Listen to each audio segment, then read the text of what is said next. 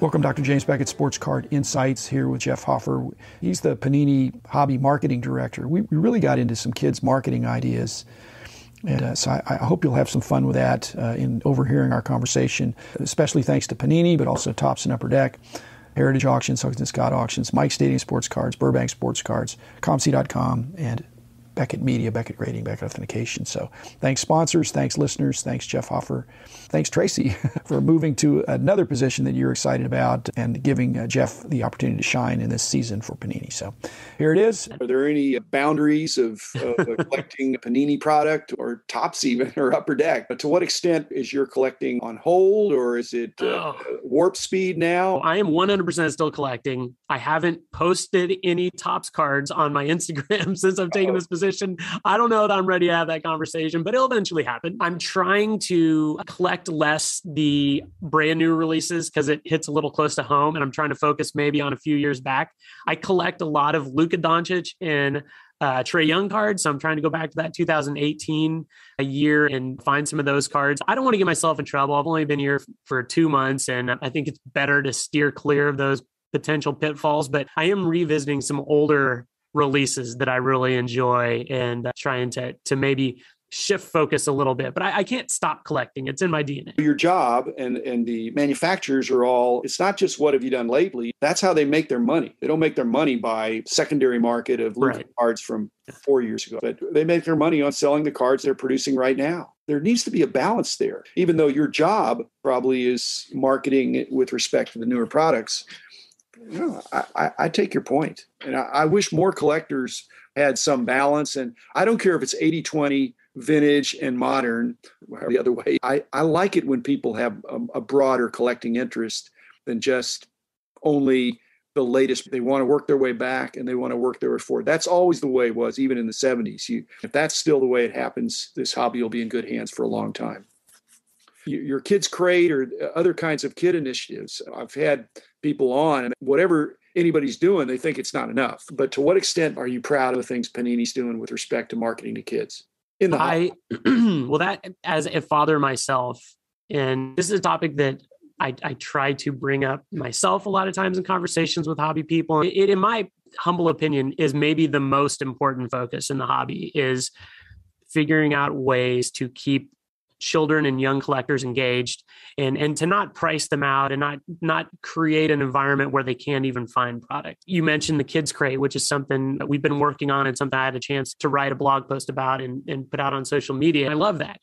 It is a hobby shop release. They're not blaster boxes. They're technically cereal boxes, which are a little bit smaller than blasters, but maybe even more loaded with cards than blasters. There's 4 different cereal boxes in there and some stickers and some other Panini swag. 3-year-old at home. And I was able to bring one home for him to open.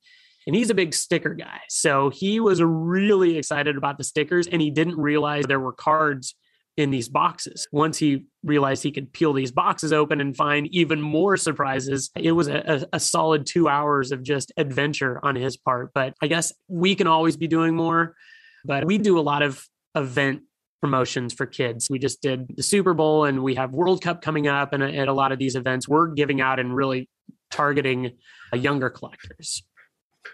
I've got an idea for a kid's product in honor of David Porter, the kid's birthday crate. Okay, there's cards in there for all the kids and all this other stuff. And Panini puts it together and they sell it to the mom or the dad of the kid that's having the birthday. The David Porter twist is at the end of the party, all the kids have to turn over their cards back to David. He told that story. His mom had a party for him. They got the packs of cards. And when they were leaving his birthday party, he wanted the cards back, because he wanted to have all the cards. I still think there's a birthday crate idea there where there's party favors. So the mom just says there are going to be 12 kids there. They're going to be 10 years old. And Panini could fashion something that's X dollars per kid that would have stuff that would be fun for them to open, and maybe some way to facilitate some trading there, and then make sure the birthday boy like David Porter gets any grails that might pop up in the out of the crate. Dr. Beckett, you may want to trademark this idea. I think that is $1 million idea. And if Panini doesn't take advantage of that, someone else listening to this podcast probably should, because the birthday crate for kids kids' birthday parties is amazing. I am a pro bono consultant. Like I said, I don't charge, but I love throwing out ideas. But that really is from David Porter, your new teammate there, who used to work for me, who absolutely loves cards. But that's the dilemma of the birthday boy seeing that all these treasures that he wants, if it's a boy, it could be a girl, if he watches these cards walking out the door that he saw being opened. That's the flaw in the idea. The birthday boy ought to be getting all the presents. I can't argue with that. I can't imagine a child having a birthday party and opening up the birthday party crate, and then one of his friends gets the big hit and then walks out. I'm saying in the birthday party world, when I was a kid, only the birthday boy got the presents. Right. Now, everybody walks out with something. And when it's a pack, and it could be, unless they're repacks. Oh, here's the idea. Okay, now this is my consulting because I'm not charging, so I can do I like the spitballing. Okay, here's the thing. These are repacks, prepacks, repacks, whatever. So you have the cards there, you're configuring it, and the special pack, the loaded pack, the jumbo pack is for the birthday. Is the birthday pack. And it's not that the kids don't all just get base cards. They've got to get something a little bit, but nothing that the birthday person would covet.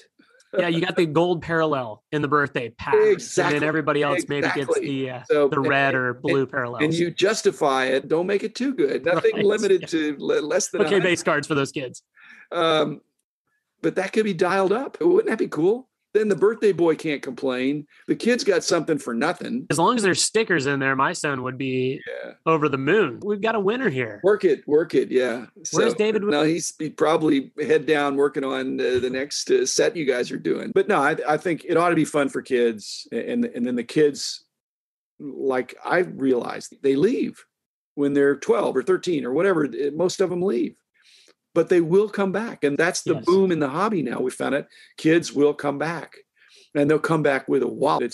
It's probably a digital wallet for some of these younger guys, but still, or a money clip. I don't know that people use wallets anymore, or at least leather wallets. It's funny because there is that window of time, usually during high school years, where people take a little hiatus from collecting. And it's the age-old story, and it matches up with my own, was maybe you got a license to drive, or you discovered how fun it is to date girls, or maybe your friends weren't into cards anymore. And people, when they have their first job or whatever it might be, they want to revisit all those wonderful feelings they had when they were a child and were opening packs. And Panini most people in the industry don't want to make it tough for people to come back and, act like they're a loser or something. No, they're preparing for life when they get out of college or high school or whatever and get some extra money that doesn't go to diapers for their little daughter or whatever. They can jump back in. Okay, from your perspective now, from being on both sides of the table, what percentage of the people buying your product are trying to have a self-sustainable hobby?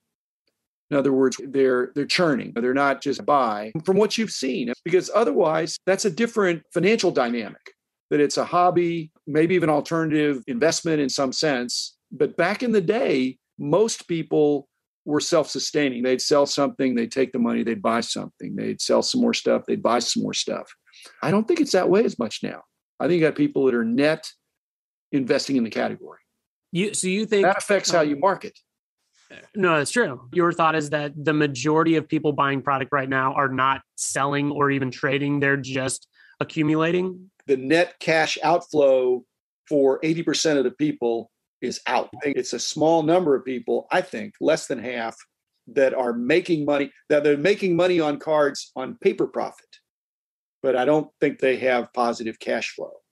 Their value, the collection's going up. So again, in the marketing, you need to take that into account. It is. Yeah, I'm on board with you there. I think something I'm not used to seeing, certainly when I grew up collecting, but I hear about it more and more now, are people, they're so heavily leveraged with cards. It's like almost their largest asset. Finally, when you say that, if somebody sold a card, they would probably buy more cards instead of paying off their mortgage. Yes. Yeah. Especially if you sell something you really love and then you need to fill a void there. I think you're 100%. It's scary. Marketing is marketing into that, Jeff. And it's not criminal, but there's a real desire to go after these really good cards. Right. Now, I totally agree. Maybe there needs to be a podcast on responsible spending and just personal finances. Nobody is probably something that a lot of us collectors could consume and get something from. But I agree. There is certainly some reckless spending out there. I'm guilty of buying some cards I probably shouldn't have dished out the money for, but I was just caught up in the moment, or it's one of those cards you don't see very often. There's so many dynamics to our market. It's okay, but this is your job now. Do you think that when you did that, do you think you were somehow subtly or subliminally marketed to do that? Or it came from you? No, that's me. It comes from the person. And this is something I talk about occasionally, but I try to not be influenced by other people's collecting.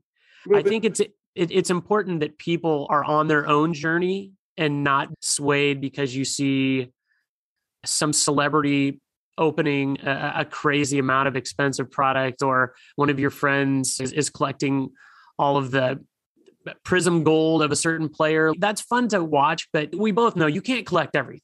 It's best to have a focus. It's even better for your journey if you have a focus, because it's more rewarding along the way. I hear you, except that your job now is for that focus to be on Panini, I think. It can be a broad focus within Panini, but you're trying to get people to enjoy the hobby, and they're not going to be all upset if they occasionally buy some Topps or Upper Deck or Leaf. No, but basically, your job is to market and to make these cards desirable. That was my point there. But even if you didn't do that, people are still saying Panini makes cool cards. I want some. People have their own desires, and you walk that line of not feeding the addiction. Somebody wants cards, and you're trying to provide cards. But this is terrible. It's like the beer commercials. You drink lots of beer, but drink responsibly. Right.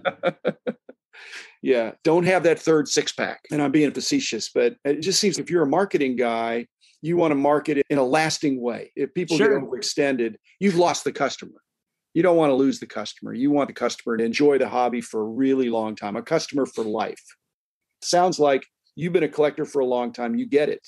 That this isn't a summer of 22 kind of thing. This is something you can enjoy. This is a marathon. This is a marathon. So marketing with that in mind is different than a public company is, hey, we got to get some more stuff out this quarter for our earnings report. So I'm hoping Fanatics never goes public. Yeah. For that reason, because I think it would upset the equilibrium of the industry. It's going to be a very interesting 3 to 5 years in the hobby, to say the least. What do you think could be done better to bring more youth or keep the youth we have in the hobby and attract more kids to collecting? I think the little kids watch what the big kids do, and the big kids watch what the adults do. You can tell kids what to do, but when they observe that you're enjoying this, what used to be a kid's hobby as an adult, that's appealing. If the big kids are doing it, that's appealing. If it's not dumbed down, if it's accessible financially as well as knowledge-wise. What is so cool is to go to a show and see a younger person dealing with an adult kind of on an even playing field, although the adult in most cases has more money, but not in every case. Some of these kids always, fistful of dollars. There's an opportunity for a kid, especially if a kid is bright, digitally adept, let's say, can do the homework and do the comps. They not only would not be at a disadvantage, they could even be in an advantage. But if you have two tiers where we're going to have this other area just for the kids, it's going to be for the little kids. The the kids that have got their act together, they want to go to the main show. If you talk down to the kids and say, this is just for kids, I applaud what you're doing with the Kids Crate. I'd expand that. The other idea I had on it, Jeff, is to regionalize it. I believe Fanatics will do that. They already have these customers. They know what their favorite teams are. It's not rocket science. If you're sending a Kids Crate to a kid in Detroit, there's a pretty good clue he's a Tiger fan. He might not be, but you could figure that out pretty easily. Would he rather have a pack full of Tigers and Pistons and Lions, the sports that you do? It's a great idea. Go for it. Like I said, pro bono consultant, it's all free. I had my day in the sun, and now it's others' chance. I'm enjoying having the margin to be able to do a podcast and interview interesting people and get to know you. Well, thanks, Jeff. Just be yourself. Tracy's on to not necessarily green. Actually, it's bluer pastures, right? Yes, more Kentucky, right? Yes. That's great.